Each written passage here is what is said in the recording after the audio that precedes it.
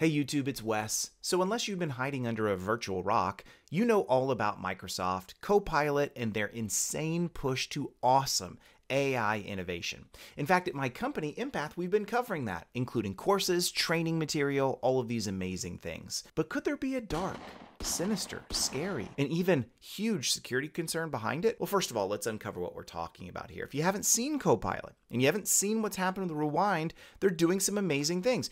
Recording everything you're doing on your screen, letting you come back in time and see moments that happened. Maybe some of the most important things that you did in the day, recalling certain conversations or tasks that you had. You're like, what did I do at the end of the day? We've all had those things happen, right? And from a technology perspective, that's powerful. That's one of the most effective things that we can do is have somebody guiding us to help us see the things that we need most in a packed, jammed, busy day where we end it and we say, what happened? What are my priorities? What have I forgotten to tuck up and add to my list to make sure I get my to-dos done? So I want to show you this. But before I do, I also want you to understand there's some pretty scary things happening behind the scenes, and some security researchers are doing some powerful things to expose it. You need to know about this. If you're a security person like me, you need to warn your organizations of this. You need to build this knowledge into your company so that you don't just rush off to the latest, greatest AI, whatever, and introduce all kinds of vulnerabilities that may really come back to bite you. So let's take a look. Right here is the introduction. I'll put a link to this from Microsoft's blog, introducing Copilot in PC. Now, no doubt, this is part of Microsoft's plans to introduce and sell AI-related capabilities inside of their operating system. So it makes total sense that they would do this. And hey, you know, the reality is if you're going to offer for me a device that is AI enabled that can make me do more, sure, I'll be more willing to buy your hardware that comes from it as well. So that makes a lot of sense, right? And they talk about all of the things that it can do, you know, with an AI enabled chipset. So you can go and see this. And I want to show you just this part of the video kind of right about here. It's just about to show. And when they talk about all the new things that this NPU chip can do, driven for AI capabilities. But watch this right here. I mean, this looks powerful. You can stretch back through the day. Reminds me of the old Apple Files thing where you can kind of go back and forth in the file. But now you can kind of see, you know, what happened with, you know, that thing that happened in the past. Go back in time to look at things. AI can go and search and look through all of your videos, all of your capabilities, and create images on the fly. All of these amazing things, right? Analyzing the data, which is pretty powerful, summarizing documents. Like, I'm telling you, I love this. I want some of this stuff too.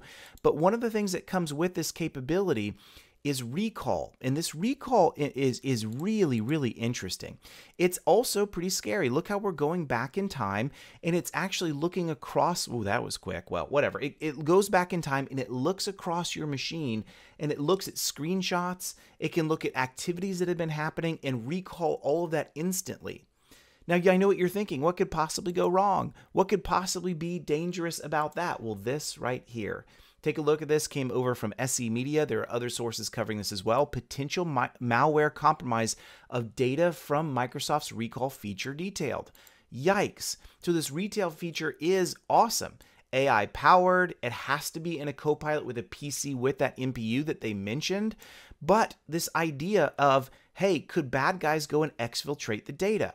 I want to show you this. Kevin Beaumont was one of the first to kind of come on the scenes on this, but also this researcher right here, Alex Haginaw, I'm probably butchering the pronunciation, but released this really awesome project right here on GitHub called Total Recall. I want you to see it. I'll put a link in the description down below as well. He calls it Total Recall, a privacy nightmare. We know why he's calling it Total Recall if you've seen the old 80s movie. But what it does, this very simple tool, look at this, extracts and displays data from the recall feature in Windows 11, providing an easy way to access information about your PC's activity snapshots. Now that's interesting because part of what Microsoft said was this is all encrypted. This is unavailable to anybody. That a bad guy, they say, literally cannot get this without stealing your computer physically. And so that led researchers to say, cool, when you're going to make blanket statements like that, we're going to test the theory. And what we're going to find out here is that it is not exactly as Microsoft says. There's some pretty sketchy things happening that as a security person talking to you who may or may not be a security person, you need to know about all of this. It's some pretty significant stuff. So first of all, they've got a link to what this whole thing is about. Certain Windows PCs, this is from Satya himself, will have a photographic memory feature called Total Recall that will remember and understand everything you do, right? Wonderful. So the requirements to have this talks about all the things it can do, requires machines like these. You can go and look at this. It looks like some people, though, have actually been able to use this amperage kit right here that sort of virtualizes or emulates an ARM chip to enable you to be able to do this. And so that's what the researcher did. They did it, they spun it up in Azure, and they used this kit, and they were able to sort of synthesize an ARM chip to let them kind of enable these features in Windows. And so they talk about all the technical details. Everything is stored here, but do you see what they say? Look at this, an unencrypted SQLite database. Whoa, super sketchy, right? Encrypted? No, not unless it's like full disk encryption that's running at the hardware level. We see the images stored are here. If you want to go look at them, there's the database. And so what he does is he uses DB Browser, and he actually goes and looks at this, and he has a screenshot. Right here, you see what we see. Tons of information that's all here that we can go and extract. And so that's led to him creating not only the coolest little image. This is, of course, from the original Total Recall movie. It's a screen cap or whatever from the poster that they slapped the 1990 out or whatever and put in 2024. So here you are. We have now Total Recall 2024. What does the tool do? It extracts and copies the databases and all the screenshots of everything that were happening.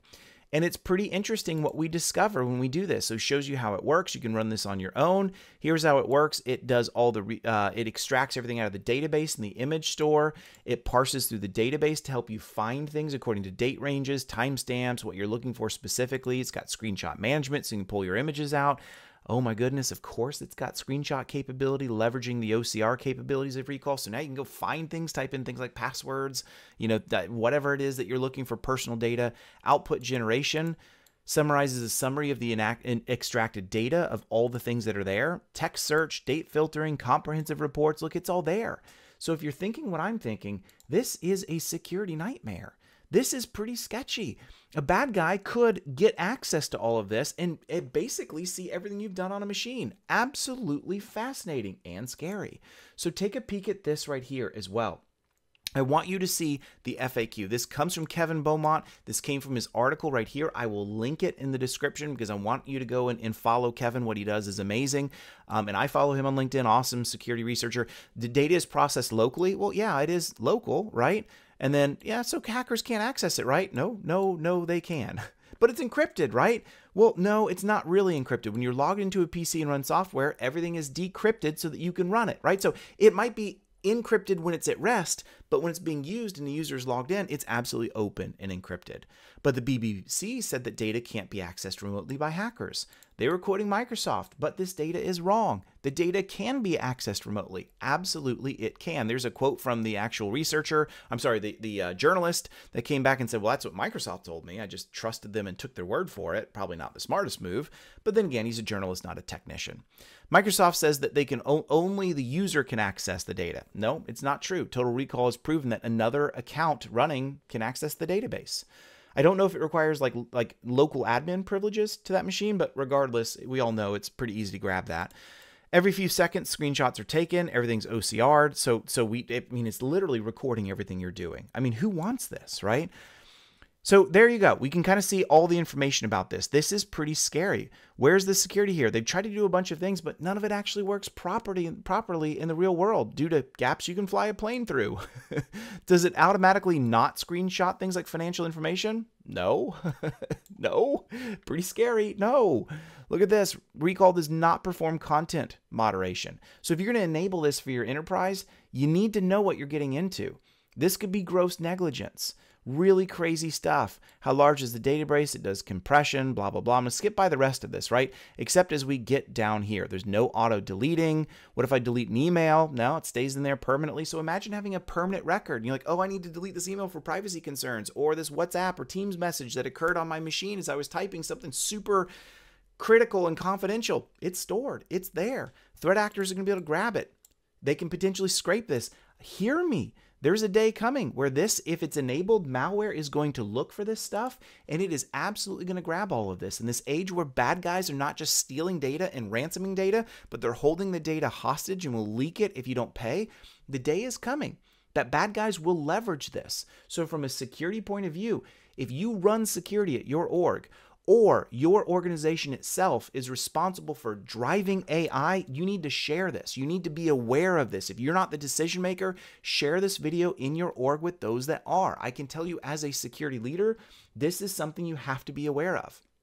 This is something that does not need to be enabled for your organization.